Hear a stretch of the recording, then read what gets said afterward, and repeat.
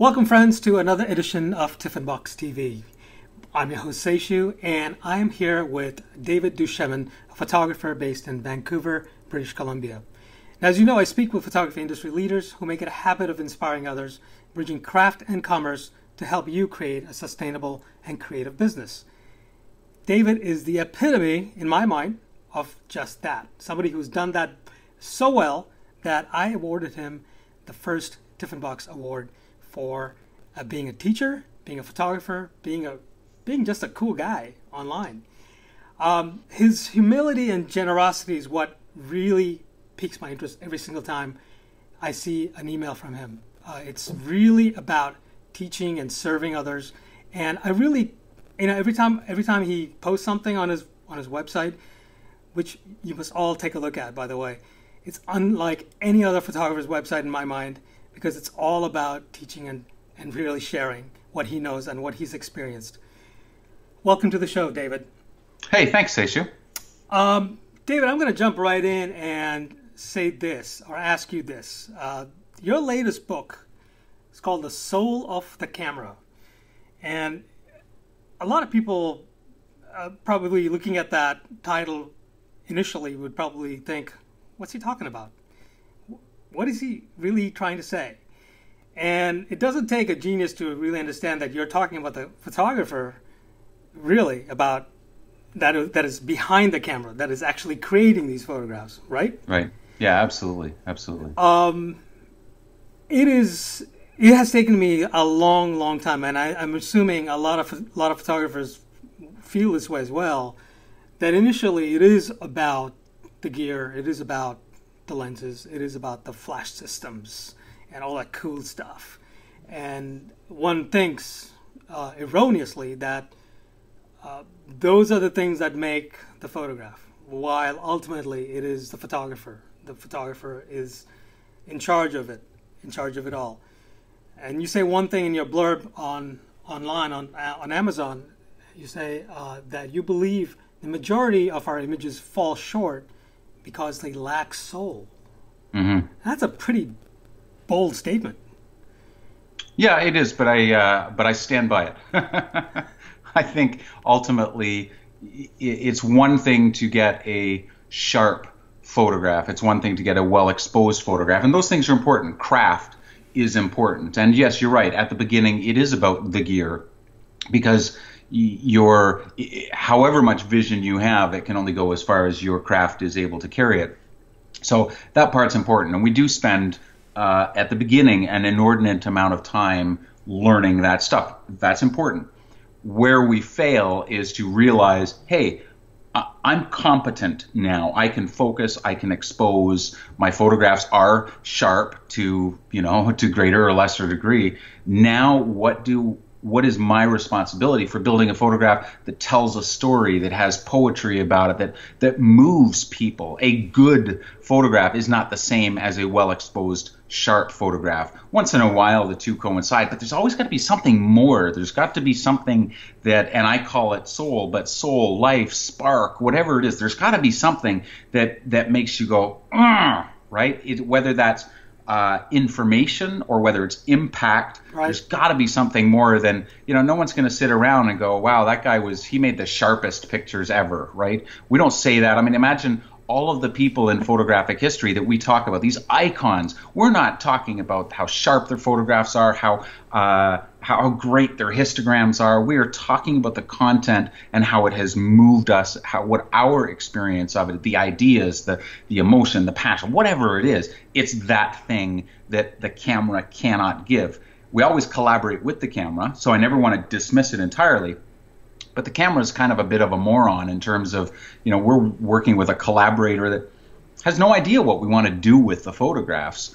So that's where we come in. That's where the role of curiosity and courage and patience and all of these things, discipline, that I talk about in The Soul of the Camera, that's our job. We're the ones that put it in. People are talking about the great photographers of history, not the great cameras of history. And again, yes, the camera matters, but it is the photographer that's in the driving seat. To create compelling images, I mean, that is sort of like the end goal, I think, of most advanced photographers. Would you agree? Yeah, I would hope so.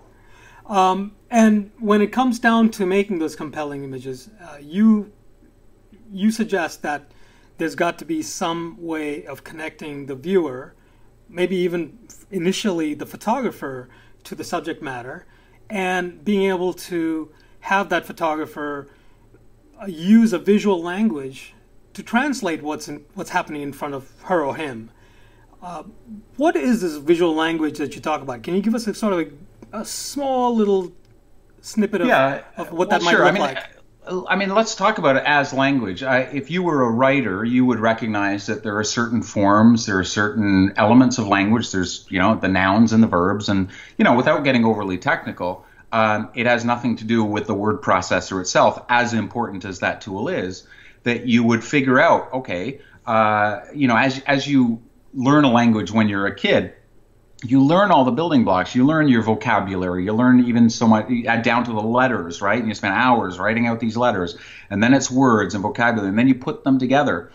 And it sort of feels to me like photographers are really good at studying cameras. We know our word processor really well, but we don't know, if you took 10 photographers and sat down with them and just let the conversation flow, conversation would go to the latest lens, the latest gear. Maybe it would go to something a little bit more artistic, but very rarely when you are talking about photographs with photographers, are they talking about balance and tension, contrast and juxtaposition? Very rarely are they talking about the elements of, aligning elements and our POV, our perspective, and the role.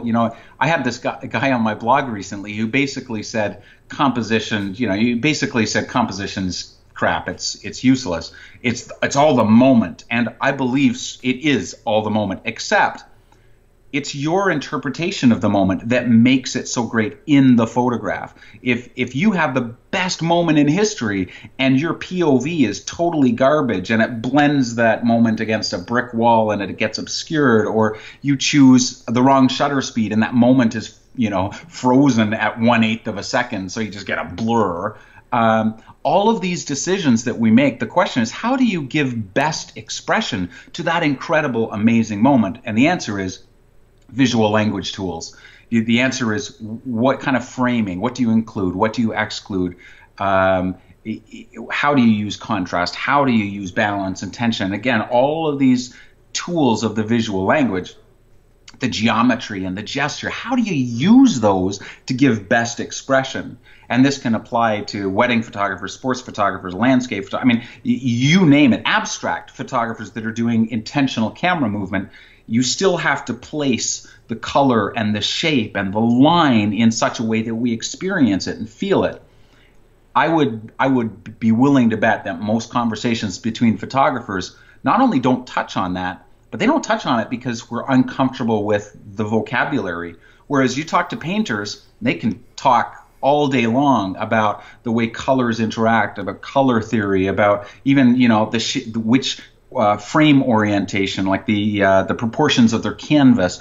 All of this stuff gets talked about. I suspect they probably also geek out on canvases and brushes and paints, but not to the exclusion of the ideas that they're painting about and the way that they're expressing it and the forms and the shapes and that sort of thing. So it sounds like it's really nerdy on the other side of the spectrum, but the fact is, if you want to make compelling photographs, the camera can't do it for you. Camera is a big part of it, but you still have to understand gesture and geometry and shape and all of that's the visual language. Those are the words with which we paint, or the words with which we write our photographs.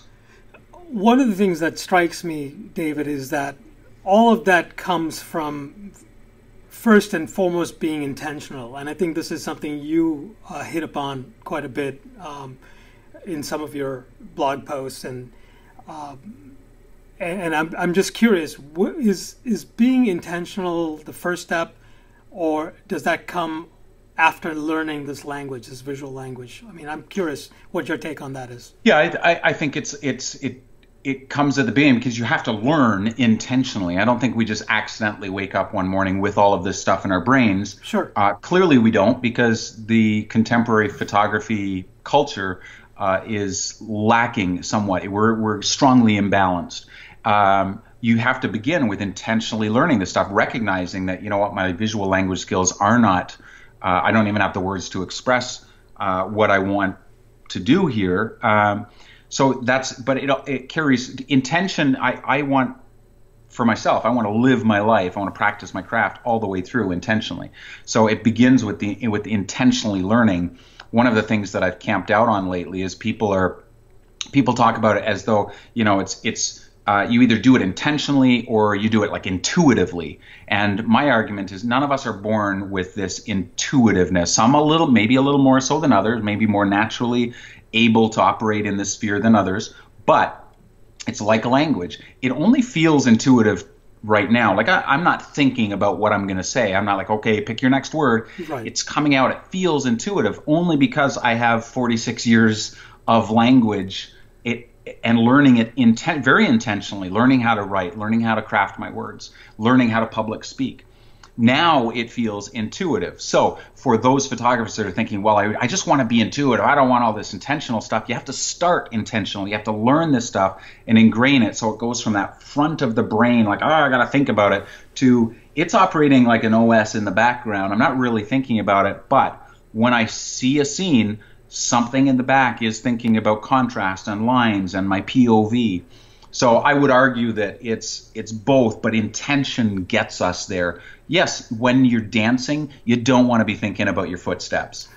That's the best analogy. I'm not a dancer, but I imagine if I were, I wouldn't want to be thinking about my footsteps. But nobody, just very few people are just naturally, they get on the dance floor and suddenly they're doing the tango without a lesson.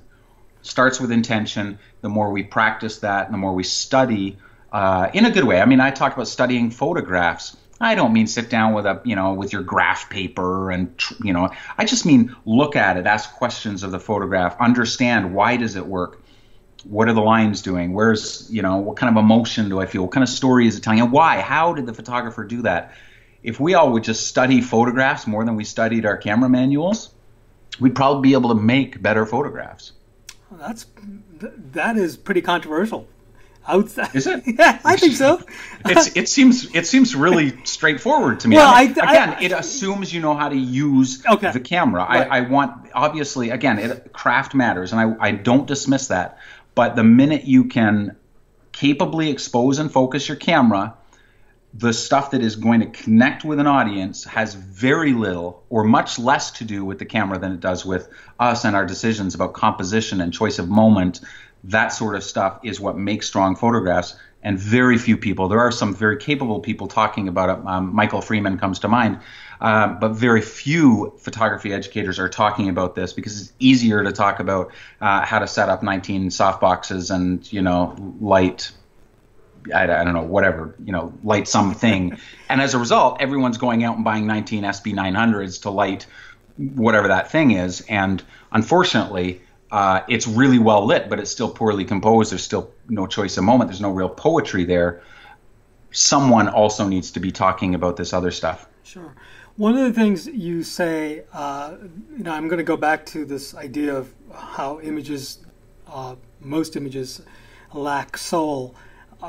Is it because photographers tend to learn something, whether it's online or through rote memory or whatever, going through a workshop here and there, and just simply applying what they've learned to a T and just playing it safe? Is that an issue? Is that why people are stuck in a way, in a rut? I would say yes, absolutely, it's an issue. I wouldn't say it is the reason people are stuck. There's a number of reasons people get stuck, but one of them is we're just not talking about this stuff. We're not really talking about creativity, how to be creative. We're not talking about how to translate ideas, even simple ideas. I mean, I'm not talking big picture stuff. I'm not, we don't have to go with Gary Winogrand or, artsy, fartsy stuff. I'm just talking about mindfully giving subjects their best expression. And very often here's what I would say, Seshu, I worry that very often if a photograph is in fact, and they're often not, but if it is in fact worth 1,000 words, I'm worried we don't even have anything to say. That's one of my concerns. So, but that's separate too. But a lot of people do have something to say. They haven't been encouraged to kind of work through that. Instead of creating a body of work that has focus and depth, they're going here and going there, and they're shooting air shows and puppy dogs and weddings, and they're shooting everything they possibly can, which is awesome when you're learning. But when you get over that point and you want to start making compelling photographs that say something, we can't say everything, right? You don't get people that are writing mystery novels and also haikus and specializing in, metaphysical poetry and also writing user manuals for computers. They focus on something because that focus can take them deeper and help them master not only their tools, but the things that they're trying to say and the ways in which they're saying them. That was a long sermon, hey? Sorry about that. No, I love it. I love it. Is the ultimate goal to make an impact with your photography, with our photography?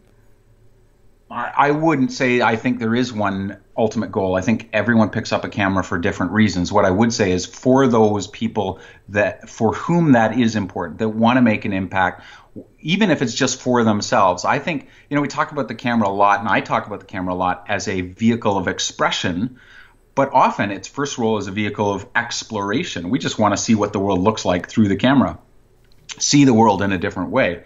But for most of us, if that's all we wanted to do, we wouldn't have to press the shutter button. We just go around with the camera and play. And that's cool. I used to do that if I couldn't afford film. I would still play. But I want to create something that does create an impact, even on that small level where someone looks at a photograph of a bear that I've just photographed and goes, oh my God, and they feel some sort of wonder. They feel some sort of connection. So yes, on some level, for me, the more interesting question is for those that want to create a photograph with impact, how do you do that? And that, to me, is where my attention is now going. Is not everyone wants to do that. Some people just want to collect cameras. They don't want to make photographs that really are anything more than a mastery of the tool. Totally fine. That's just not the area I'm interested in. I am interested in the photograph and the camera as a means to getting there. One of the things that we've talked about is this idea of a visual language. What would you say is the first step for a photographer to learn that visual language? And number two, how do you foresee a world where that visual language is so prevalent that we're all talking the same language finally? Well, I think on some level we are, just to answer the second question first, I think we are to some degree talking that language. We at least know how to listen to it because we are watching movies, we're watching films, YouTube has taken off. We are very visual creatures. I don't think we actually need training to understand and absorb and experience those things. I think what's harder is just simply learning how to speak it with the camera in our hand. And I don't think it's that hard. Now, you mentioned intentionality. There are levels of learning. We can go really deep on things, or we can just start and kind of familiarize ourselves. The best thing I would say, I have two answers. The best thing I would say is just study great photographs. Instead of buying the next book about how to use your flash, or the next thing that I crank out. Which you should buy. Everyone should buy. But once you have done that, no. In addition to, I think, yeah. I mean, I have books and I have shelves full of books of photographs. And if I want to learn at this point, I open up a book by Elliot Erwitt and I look at the way, and I ask myself questions. But I study his photographs and say, boy, what do I think about that? What do I feel, and why? Is it the lines? Is it the choice of moment? Is it my point of view? Did Elliot Erwitt, for example, how much did he include? What might he have excluded? Is it the use of the lens or the shutters? Like, what elements and decisions in that photograph make me feel or think the way I do? And I just, I'm not taking notes. I'm just absorbing and I'm thinking and I know that there are things that I'm learning from Elliot Erwitt. My pictures don't look anything like his, but I learn a ton from looking at his work. And the same with, pick a photographer, there's something you can, even if you don't like it, liking it has nothing to do with it.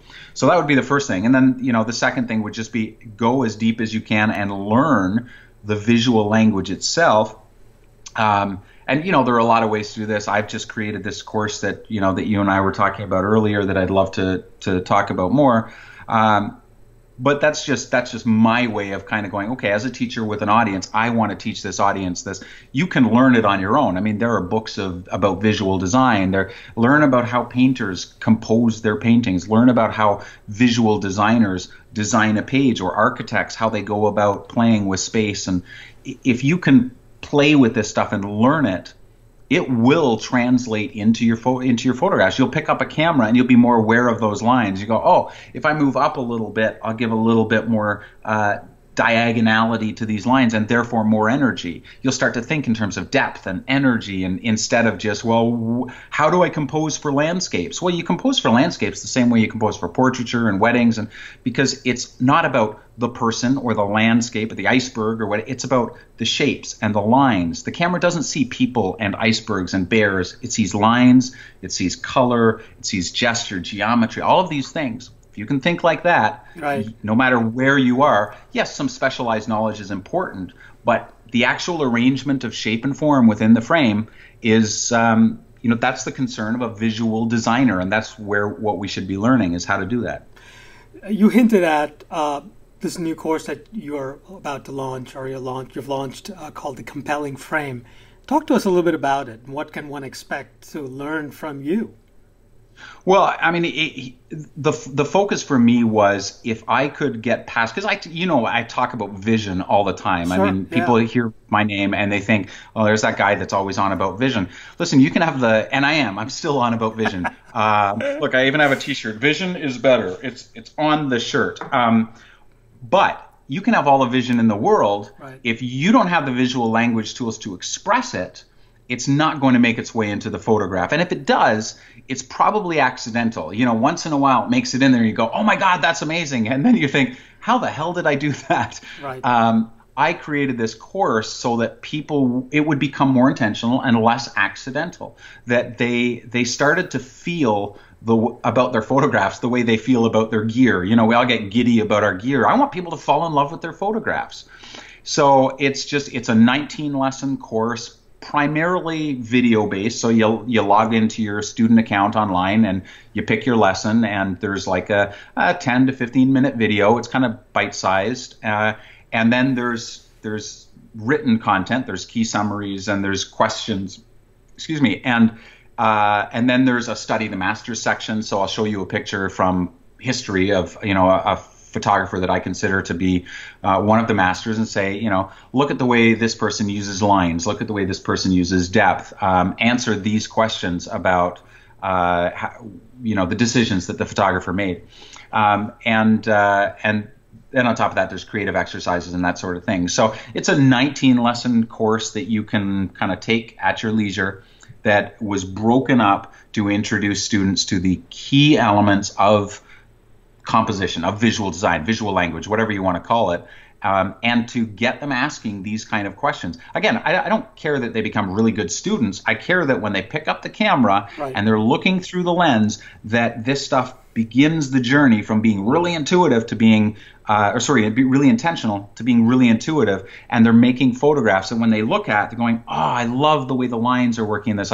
Because if you can know how certain lines will be read and certain colors will make you feel, or certain light, or certain juxtapositions, whatever. If you can know that, then you can begin to go, okay, this is my vision for a scene. This is what I feel and experience. And you can begin to translate that. And as I said, give those subjects their best expression. It's like you're giving people the tools to be more mindful and intentional about a craft. They already know how to use those tools. Most photographers that I meet, my students, many of them know things about cameras that I will never know. They're like, so how do I adjust them? I'm like, yeah, you lost me. I'm gone. Because when they think deeper, they're thinking deeper in terms of, how do I adjust my white point in the deep in the back? And I'm like, yeah, just put it on auto white balance, man. You fix it in Lightroom. Because for me, it's not about accuracy. For me, it's about mood and feel and experience. what I want people to do is take all that knowledge they've got and learn to use it in terms of the photograph, which is, again, there are some people talking about this, but they're fewer. And I just kind of felt like I'd been talking about vision so long, it was about time that I talked about the nuts and bolts of expression. And if you ask most photographers, what to you makes a compelling photograph, they haven't even thought about it. They want to make them. Yeah. They don't even know what it looks like, right? Sure. So that's part of the process. Asking them what makes a compelling photograph, and then guiding them through. And it's not a super heavy course, but it will take some time. I want to go deep on this stuff. Mm-hmm. And so it's a bit of a commitment, but I know, because we asked a number of photographers to test this course, I know that people that take it will make stronger photographs because they're learning from stronger photographs. They're looking at them and dissecting them. And so my hope is that, I love this craft. I just want people to be less frustrated. I want people to, instead of going, oh my God, I love my Nikon D850, whatever, fine. But I also want them to be going, oh my God, like, look at the print I just made. I never imagined, because that's the magic I felt when I first started it. And I want others to feel that. And I think it's much more of a living, breathing thing than these cameras. Because let's face it, the camera you're in love with today, yes. Next year, it's going to be, that old crappy thing. I don't know why I bought that, right? There will always be a new magic bullet. I want people to be in love with something that's going to have a legacy in these photographs and these experiences. Because when you're at the end of our lives, Seshi, we're not going to be thinking fondly about the cameras we had. So true. Right? So true. Right? We're going to be thinking about the stories and the memories and the experiences, the things that we are making photographs of. And I think, I can have a great experience. And sometimes without the camera, it will grow in my mind and the story will become incredible. But also, if I look back 10 years from now, there are things I would have forgotten otherwise if I didn't have a photograph. And if I have a really compelling photograph, even if it's just for me, that memory is much more compelling. So in that way, photography enriches our lives. And I just, I want people's lives to be, or their photographs to be better. But actually, what I really want is for their lives to be richer. There's enough pain and misery going on in this world. I just want people, instead of being frustrated, I want my students to come up to me instead of going, oh God, I can't figure out I want them to come up with that picture and go, oh my God, look at this, and share that with me, because when you show me how you see the world, I experience the world in a richer kind of way. So that's a little bit too poet warrior for some people, but no, take it or leave it. But this is a great way of talking about not only just the course that you're offering, but also, I've always wondered, why does somebody pick up the camera in the first place? Why? What is it that drives them to want to say something, anything? And what is it that they're going to use from their past, their experiences in the past, to make a stronger photograph? And it's not easy. I'll give you an example. I have a cousin who is very interested in photography, and he just dove in and bought a camera, and he's excited, and all the things that we've already talked about, and he'd asked me over Facebook Messenger. He said, "Seishu, how do I create a silhouette?" Now, you and I know how to do that, and it comes intuitively because we've done it in the past once or twice. But for him, it is a source of excitement. It is a source of wanting to learn more and wanting to maybe conquer that part of the process that he hasn't yet figured out. But question is, I guess, does he move on to what? What does he move on to? Well, I mean, that's a device. You've learned to create a silhouette. You've learned how to backlight. So great. Now you have a tool. You have a device that when you are in a place like, I'm just packing my bags to go to Venice for a couple of weeks of workshops, and you're in this place and you're feeling this certain thing, and the light is really, really hard, and you go, oh my God, a silhouette would work great here. As you start playing, and then you know how to do it. So rather than then in that situation going, oh crap, how do I make a silhouette? You go, I remember how to do this. I'm going to throw my camera onto manual. I'm going to underexpose it by 3 to 5 stops. I'm going to look at my histogram, go, boom, I've got a silhouette. Great, right? And then you start to play. But we're learning how it's just like getting really good at combining a series of words and verbs and going, oh, okay, now I've mastered rhyming. Now I can make a poem. So you're just learning the thing. But most of us get way more excited about making a great photograph that uses silhouette than just figuring out how to make silhouettes. That's exciting.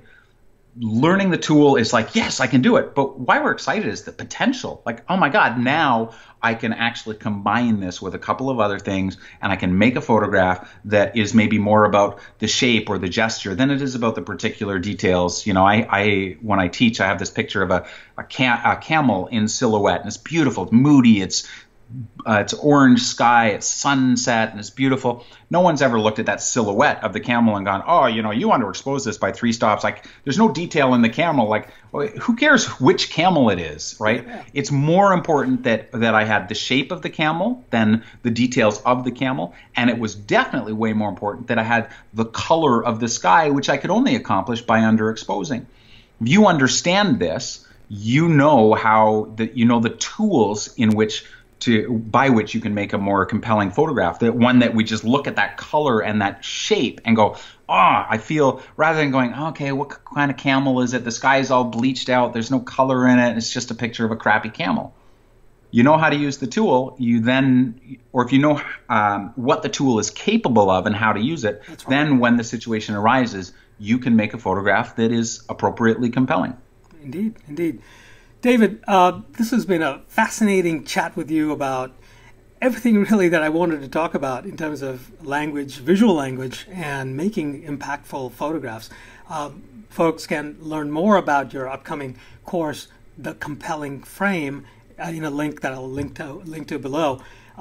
Anything else you'd like to add or share with my audience in terms of who this course might be for, or what else they could learn from it? I mean, sure. I mean, thank you. Without being too salesy, because I don't think that's the point. The course is really for everyone. If you can focus your camera and expose your camera, this is not. I've had people say, well, I've got this camera. Is the course? It's for, if you use an iPhone, you can use this course, because it's not about the camera. It's about photographs. It's about visual design. It's about composition. So as long as you can expose and focus your camera, you're on your way. You don't need specialized equipment. Like I said, an iPhone is fine. I think the 2 things that I would say is, one, the course is only open for a week. Enrollment in the course is from September 13th to the 20th, and I don't want people kind of feeling like I don't want people missing out thinking, oh, I'll just wait until next month. So if you're interested, go to thecompellingframe.com, take a look at the details. The other thing I would say is, one of the things that we're doing with this course, because there's only so much I can do, and there's not like a ton of, you're not going to be doing homework and then getting my appraisal on it. It's not super interactive that way, although there is some interactivity. What I'm doing is creating something called the Vision Driven, and it's a closed Facebook community where people they'll get a 1-year free membership, and they can go on and they can not only look at other photographs and contribute to conversations and learn how to critique photographs and talk about composition, but there will be biweekly assignments, and there will be a continuation of my Study the Masters series. So it sort of like, you get the course, you work through it, but then there's also sort of, if you choose, there's a way for us. Let me back up. The one thing, Seshu, that people continually tell me, I get all these emails going, David, my biggest challenge is that I can't get good feedback on my photographs. I either get a total apathy from people, or I get, hey, that's really great, good capture, man, and there's no depth to it. So the Vision Driven is a place for people that want very kind, very compassionate community, but that are willing to say, you know what, I see what you're trying to do here with this photograph. It doesn't make me feel anything, and here's what I suspect contributes to that. And have you tried this? And what would have happened if you'd done this? So I'm going to be encouraging, on one level, a very kind ruthlessness where we agree that the point is to improve our craft, not to feed our egos. And if you're looking for that kind of feedback, that's my hope with this community. Of course, the strength of any community is its members, so we'll see how it pans out. But I will be curating it, and I will be in there giving new assignments and saying, okay, I really think, for example, if I look at your photograph and just say, hey, I love the way the lines are working in this, but would they have been stronger if you'd got a little bit lower or moved a little to your left or used a wider lens in conjunction with those decisions? So those are sort of the two things I would leave with you for anyone that is thinking about the course. Those are sort of the two, and there's a bunch of other bonuses. There's some other bonus videos, and there's a whole lot of stuff. But I think the community is where people are going to get a ton of value. And if you're interested in this, go nowish, because it will close at 11:59 on the 20th of September, Seattle, Vancouver, Los Angeles time. Awesome. Thanks again, David. My pleasure. Thank you, Seshu. Take care. Ciao.